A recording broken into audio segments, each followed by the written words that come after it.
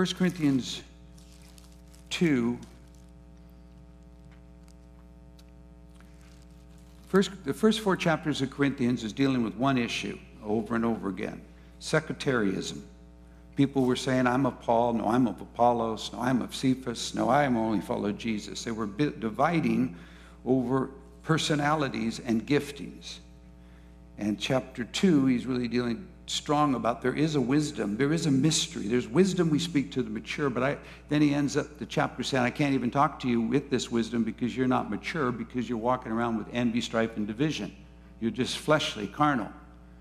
And then he makes that statement that the eyes have not seen nor ear heard, neither entered the heart of man the things that God's prepared for those who love him. But the Spirit's revealing it.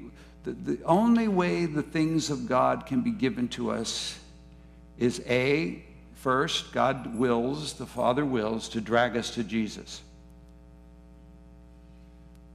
No one can come to the Son except the Father draws him. And the word is drags him. How many have been dragged to Jesus in their life, right? You know, you're fighting over, yeah. And nobody can know the Father except the Son who wills to reveal him. So there has to be a sovereign initiation, intentionality. That's why everything in the kingdom is a mystery until it's revealed. And it's a mystery that was set in motion before the time began, but it has been reserved for us so that we might enter into the fullness of the glory of Jesus. Every mystery that is unveiled becomes a journey of apprehension. You see it first, and then it's tested. Everything of faith has to be tested. Otherwise, it's still a possibility, but it has to become a point where at one point we say, I'm going to believe the Word of God even if I never see it, never experience it. I'm just going to accept it as truth now, and I'm going to thank God for it and rejoice in it, and I'm going to experience it in the Spirit because it was given to me by the Spirit. If I never eat again, I will live by the words that speak out of his mouth. But I will come to the other side.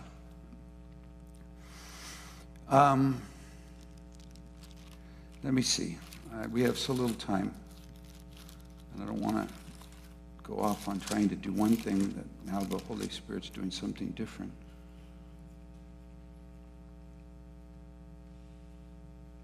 When the Spirit comes and we're born again, we have we have the opportunity and the ability by the Spirit to understand the Word of God and to begin to hear God's voice in the Word of God, and to grow inside of that discovery. And we are being brought into a place where we come into submission to the Scripture. We don't submit to other things, we submit to the Scripture. That's why reading the Bible, I believe, more and more. I wish I'd have read the Bible a lot more than I did. And I wish I would have moved from topical reading and just kept staying inside of an immersion. But then again, I used to read the Bible to do it. And when I learned I could read the Bible to enjoy it and experience the Lord, I began to go, well, this is a lot more fun. Because there he is. Oh, there he's Jesus. And you watch him move and all that. The things of the Spirit to the natural man, the unregenerated man, is foolishness. And the things of the Spirit to a spiritual person are placing truth upon truth. And you're learning God. You're learning his ways. You're learning his truth about who he is and about his Son. And chapter 3 talks about, everybody will read this tomorrow, that that the foundation was laid. Now you got to pay attention to what you build with, because at the end everything's going to go through fire to see what substance it was built with. And if it withstands the fire, then you'll receive a reward.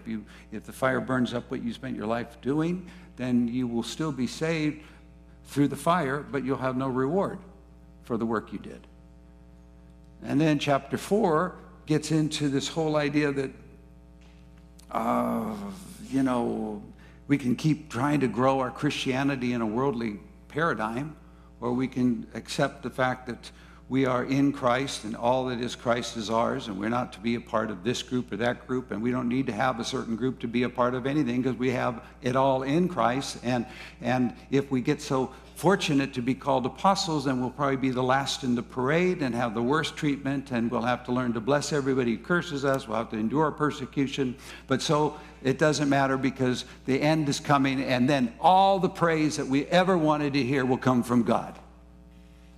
And we'll go, you know, I understand now what I did and where I was and what happened to me and why that happened. And I released that person. I forgave this people. I don't need it to happen. I got God. And there'll come, I really believe there's coming a great transference of kingdom wealth into the body of Jesus Christ. The heavenly wealth, the heavenly resource. So let me say, that's just an overview. I want to say what I saw. What I saw was Ephesians 1, chapter 1, again, growing ever richer.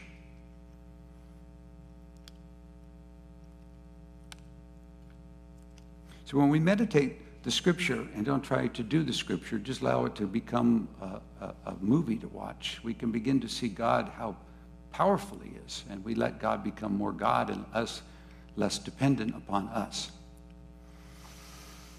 Lord, help me. I sense what you're saying, but help me, show me how to say what you're saying, how to bring about spiritual things with spiritual words or such like that. And thank you for this glorious church, this body that you love so much. Okay. I am known in God in Christ. Without Christ, I have no hope, no covenant, no access. I was born into Israel by being joined in through Christ.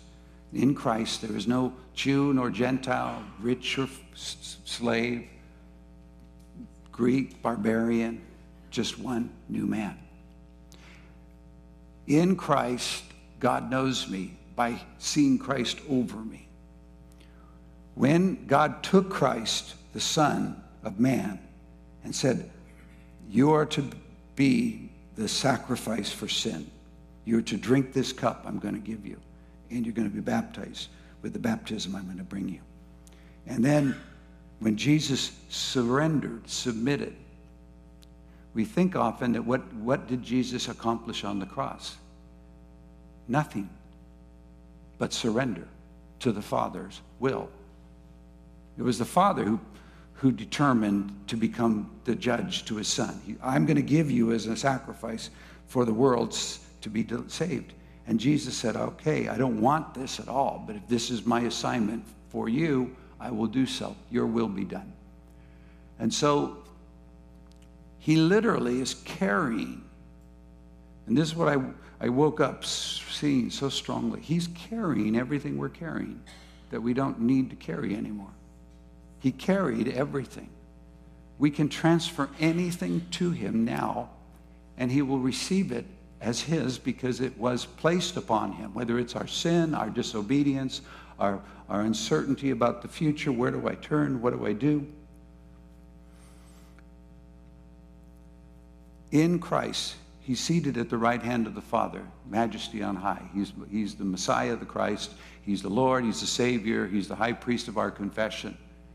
He has done once an offering, and he brought the blood into the tabernacle in the heavenly, and he's made accessible all of us to come into the Holy of Holies. And it's all, even as we approach God, he appears in the face of God over us. We come to God through him. He makes intercession over us. There's not anything that's out of his jurisdiction. Everything is his. Debt is his. Lack is his. Sin is his. Fear is his. Silver and gold. Everything. Everything is his. And what I'm being required to submit to is truth, that it is his. So that I'm not doing anything except accepting the words that he's speaking, that are especially the words over his. There's nothing that I do that allows God to do something other than if I do what I see Jesus saying to do. But that's because Jesus has said he wants to do it. And if I fail to do what I think Jesus is telling me to do, and then I wonder, oh no, that's a lie. There is no adding to the kingdom by your great effort or my effort. It is done because of Jesus. It was settled. It was the new creation is a new creation that has no limitation by the old creation. I have to walk through stuff. I have trauma. I've got drama. I'm aware of how frail I am. My soul can carry me off onto a tangent faster than anything. But that's the journey of salvation for me on this journey on the earth, is that learn through the things I'm going through to listen under the word of God all the time and not let what's happening drive me away from the one I'm in fellowship with. To press through the thing I'm going through and say, I don't care what's happening. I want to be in fellowship. You see, if there's anything in this life that I still need to have come out my way, I guarantee you one thing, that's not coming out that way. There's only one way. His name is Yahweh. Jesus, the way. And you see, because if I go out of forgiveness, I go into justification. If I go into justification, I am now guilty of all the law that I'm not fulfilling, and I'm under a curse. And this just starts over again. It's not that it's dissipated. It's just it no longer applies if I live that I died to that. But dying to that is difficult because it requires complete submission to Jesus and what he has accomplished. And to study what he's accomplished so that I can submit to what he's doing. So that's why I look at the miracles. That a woman, a Syrophoenician woman, presses in and says, I want you to deliver my daughter. She's demonized. I don't know any mother hasn't thought that happened before. But he says, no, it's not good for me to give the truth, And he says, yes, but I'm a dog and I want a crumb, and a crumb is more than enough to deliver my daughter. And she says, great is your faith. Your daughter's delivered.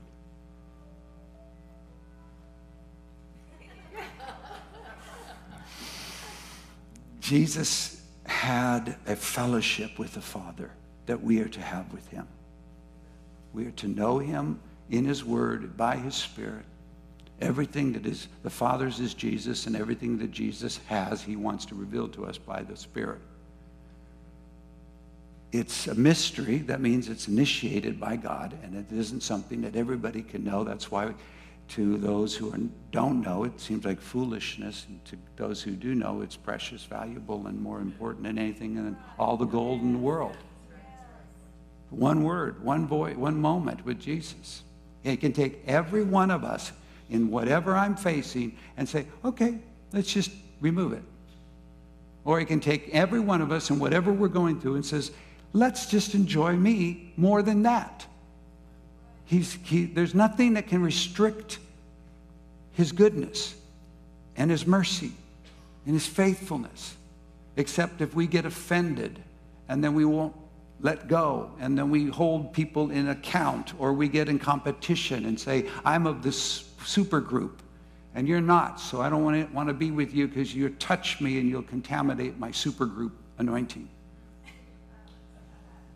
When in fact Paul was doing miracles while he was weak, sick, and afraid. We have to stop this idea that I project who I am. That is the absolute opposite of Jesus Christ. When he came to his hometown, he said, you're going to say this parable to me.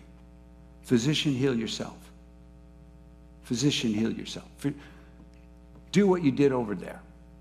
Prove it. And he just got off the Mount Temptation, and the devil had said, if you're the Son of God, jump off the temple and you'll be capped by angels. And he said, don't tempt God. You don't tempt God. You don't question, is God with me in this situation? Of course he's with me. We use our mouth and declare, you're with me right now. And you have a good outcome. And in fact, here's the outcome I already see. I'm going to come as an overcomer through this. I'm going to grow in relationship with you. I'm going to have joy unspeakable. I'm going to have my soul get saved. I'm going to have a glorious testimony because of your faithfulness, goodness, and mercy. And if I go and say, God, where are you? Why aren't you here? What's happening? What's wrong? I'm tempting God. Are you really with me? So say with me, imagine with me, the God who took Israel out of Egypt is the God who took us out of sin. took us out of captivity to a taskmaster that put us in cruel bondage. Whatever the bondage of our sin was, we were pulled out of it and taken out of it. He blessed us with resources. He blessed us as a people, and then he leads us to an impossible thing to cross, which is a Red Sea. What he's developing, a humble people that live under the word of God, is that the same God that released the same miracle of deliverance now will be the same God who will do this next miracle of deliverance. But as I am just like Israel. The first thing they said is, God brought us here to kill us. You see, if I think that, which I do think that many times, if I feel that, that means my soul is unsubmitted to Jesus Christ and is jumping to conclusions concerning the outcome of a situation that looks negative for me. Instead of, well, I don't know what you're going to do, but you're going to do something. And yet nobody had that faith yet because they were still slaves in their minds. And so the same God that delivers Israel through the Red Sea and kills the Egyptian army in the Red Sea is the same God that leads them to some water that's bitter 3 days later. And they're going, oh, God, I can't believe you brought me the bitter water. And it's the same God that brings them to no water. It's the same God that brings them to, to discover the provision of manna. He's the same God. He brought them to the promised land, and he took them into them, let them taste the fruit and see the giants. And all they could see was the giants and not the fruit. And so they said, God just brought us here to kill us again. Is that your testimony? You feel it that way. You feel it. I mean, I'm honest. I always say, every crisis I have to question, where are you, Jesus? And I feel like he wants to say, same place I was before it. I'm on a throne. I dwell in your heart by faith. And so I got, like this happened without his knowledge. Or the fact that trouble means that he's absent. Trouble does not mean he's absent. Trouble means he's ready. He's ready to be the mighty warrior who saves. But it's a renewal of the mind. It doesn't, see, my soul collects all its information to the world I'm living in. And all the things I read, all the things I see, all the things I feel, plus all the memories that are stirred in my soul and the trauma that's inside my heart. And so I see a twisted stick on a hiking path, and I jump back because I think it's a snake. It has past imagery. And I have to retrain to say, I am today rising up, accepted in the Lord. I'm accepted in the beloved. Everybody say that. I am accepted in the beloved. Nothing I can do to make myself accepted. I have been accepted. There's nothing I can do to undo what God has done for me and the inheritance he's given to me and the faith. It's just, I'm accepted. But I have to work at that. Not work at it to prove it, but to accept it. See, faith for me is accepting truth. Not trying to believe it, just receive it. Or submit to it. If Jesus said all sin through the writer of Hebrew and through the Father, his own words, and through Paul, and sin is remitted, and where the remission of sin is, there's no longer an offering, then I don't have to worry about where I failed. I just have to continue to return to Jesus' sufficiency and let his resurrection life come instead of the death. And if I'm experiencing death, which I am, because we will walk in the weakness of the cross and in the power of his resurrection. We will go in and out. Because to know the power, you have to fellowship with the suffering. And to come into the power of the resurrection life, you have to be conformed to his death. And our journey through the earth gets to experience all dimensions of it. And they don't come in a linear order. They go like this, circle, circle, circle, circle, circle. And I don't like it. I don't want it. I want a Christianity that makes me big, bold, and brave, and rich. I want to be the rich young ruler. But a rich young ruler had enough sense to know he didn't have eternal life because he was gained it through the works of the law and not through the trust in the Lord. And many of us in this room, we have lost big stuff, and you're still pining away at your loss, living in misery. You close your eyes and you think of what is that? You dream about what happened, why that happened. And it all, I'm feeling with everything, it doesn't matter. It just doesn't matter. You're not going to be in a different place because what somebody did to you. Because your inheritance is in Christ according to the purpose of Him who works all things according to the counsel of His will. No one can take our future from us except we. We park in that rest spot and live in misery, refusing to be comforted. Holy Spirit comes and says, hey, I'm full of joy. I'm full of peace. I'm full of victory. I'm full of triumph. I've got all the gifts of Jesus' victory to give to you. Let's go. No,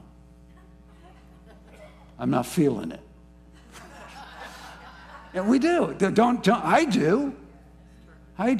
That's why the other day, my mind was just going. You know, if I stay out of the Word and stay out of the script and out of prayer, and I don't even want to pray without the Word anymore because my prayers go squirrely. I just want to absorb the Word. I just want to hear the Word. And so I just squirrely thinking. What about this? Are you really here? Will you be there? What about this? I just found out about this problem. What's going to happen about that? Are you there? And I'm not living in the supremacy of the victory of the triumph of Christ. But I can't sustain it by thinking it. So I put my earbuds in and I put the Psalms on. And I just listen to them and I let them be my voice speaking back to God. This is who you are. You rule the sea. You made the world. You took the water that was on top of the mountain and you made it go down the valleys and you put borders on the sea and you said it cannot go any further. And I start exalting Him. See, Isaiah 35 is the core of the returning that we're entering into, that we've been growing up in. Returning and rest is your salvation, and quietness, confidence will be your strength, but you would not. You said, no, we're going to flee on horses, swift horses. He said, well, great. Those who pursue you will be on swifter horses. And then he says, I will wait so I can be gracious to you. And I will be exalted so I can have mercy on you. You see, the reason God's not doing anything for you is you're not making Him big enough. If you don't believe Him, I don't believe Him. And then I question Him, where are you? Where are you? How could you let this happen to me? Well, I live in a fallen world. The devil hates us. And all faith has to be tested for it to have the substance of proven gold. It's proven that He's faithful and good and His word is true, and I can live in the word even when I can't see it being done. And I can do, so it's just a part of learning to live in joy unspeakable, full of glory. That's where we are. And then we stop because the devil knows how to get you. Oh, what you did was wrong. You didn't hear God. You didn't obey Him. Now you're going to have to start over again. No, you never start over again. You start Jesus. You never start again. You don't have to go back and pay for what you did. Jesus paid for what you did. You have to repent and return to Jesus and submit to His victory. Does that make sense? It's harder than the law. It's harder than the law because the law at least says, you know, just do this, you'll get that. Okay, I'll do this and I'll get that. But we didn't tell us that you have to also do all the other things you don't know about, and anything you don't do means you're under the curse of it all.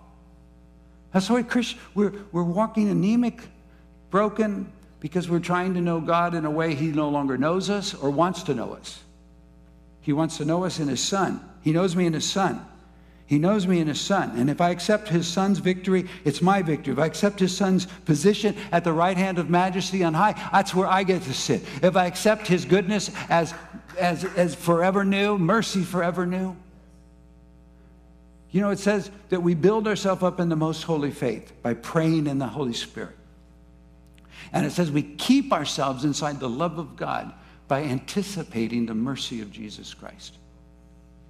Are you expecting mercy? I am. Do I have that because it's just ruminating in my soul? Not at all. I just have to expose my soul back to the truth and say, soul, listen, we're going to agree with this. I know you don't want to, but it's not your job to decide what you agree with. It's my job. I'm led by the Spirit. And this is the Bible I've decided is truth. And I'm going to declare over this. So soul, bless the Lord about this. Bless him that he heals all your diseases. Bless him that he forgives all your iniquities. Bless him that he's always taking good care of you. Bless him, bless him, bless him.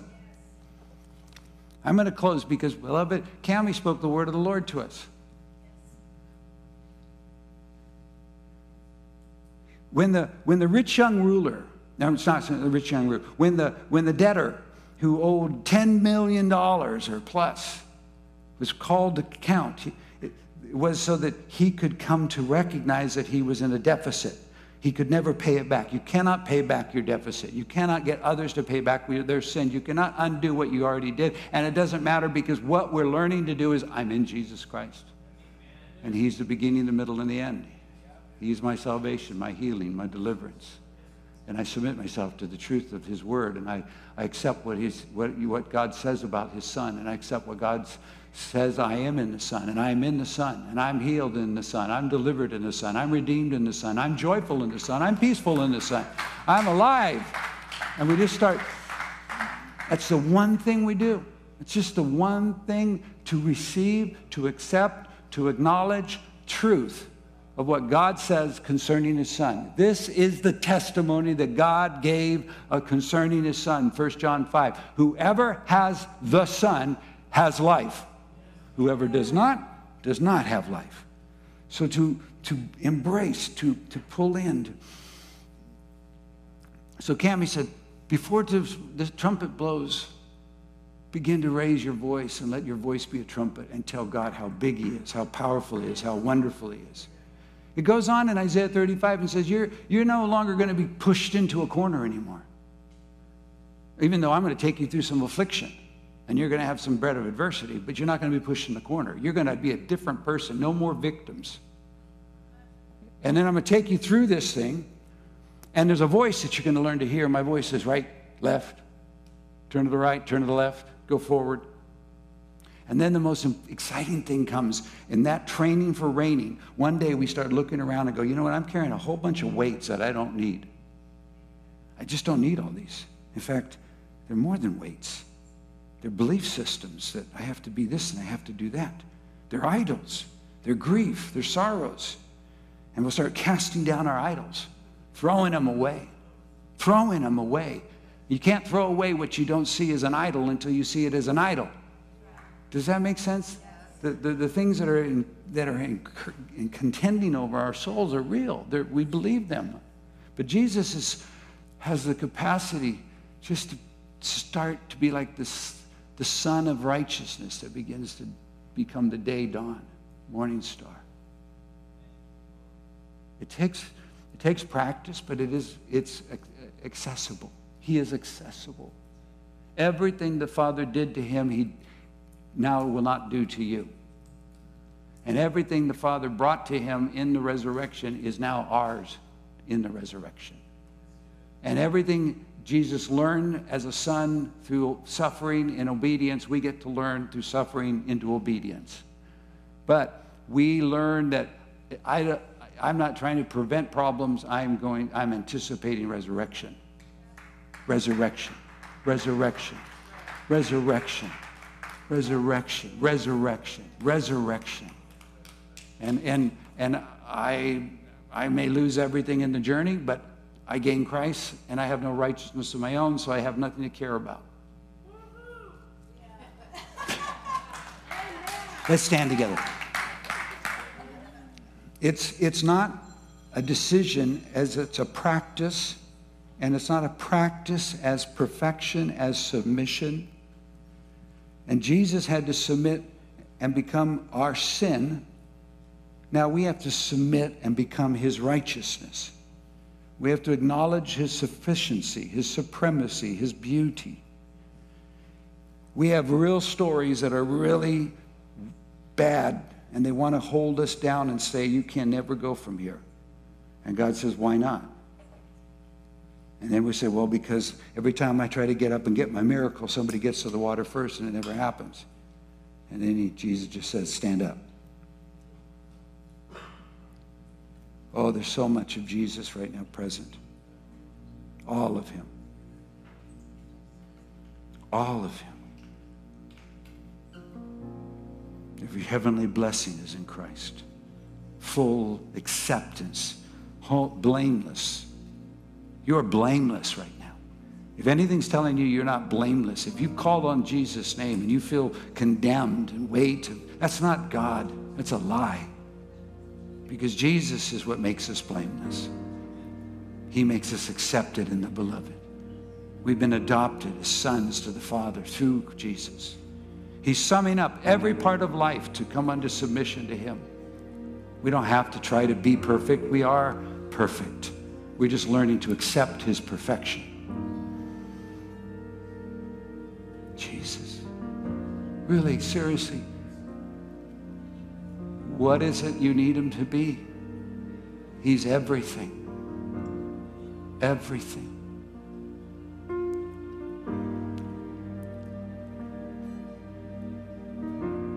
There's nothing that has to be made right for it to be right. There's nothing that has to be changed for it to change. There's nothing that has to be fixed on this level for God to override it on all levels. We just return to Him and enter His rest.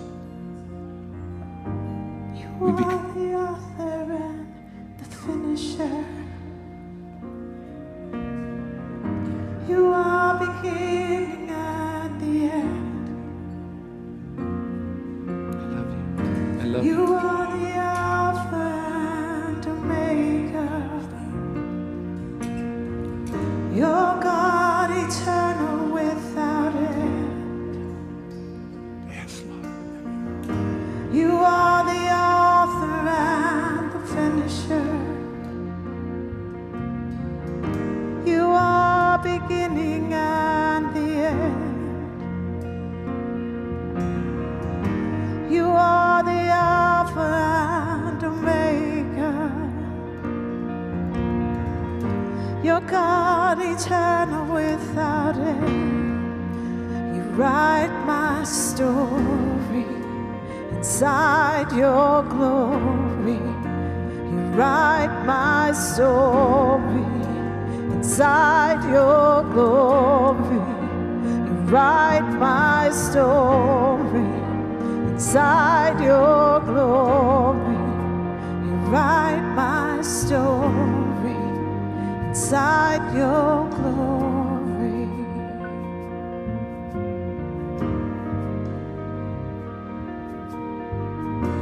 Praise you. No, I'm good.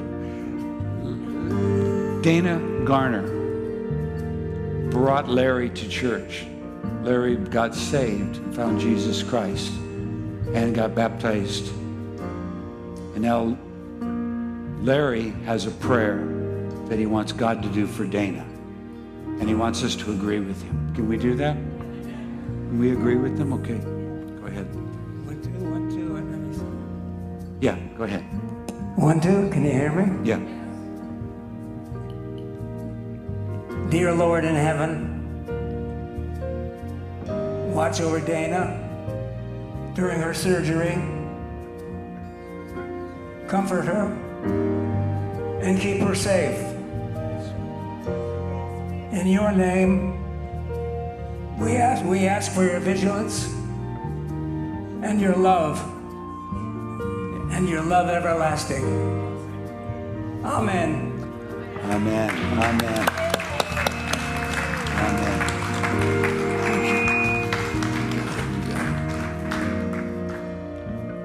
Go ahead. Say your prayer. Everybody say a prayer. Everybody say a prayer, what God is doing, who He is.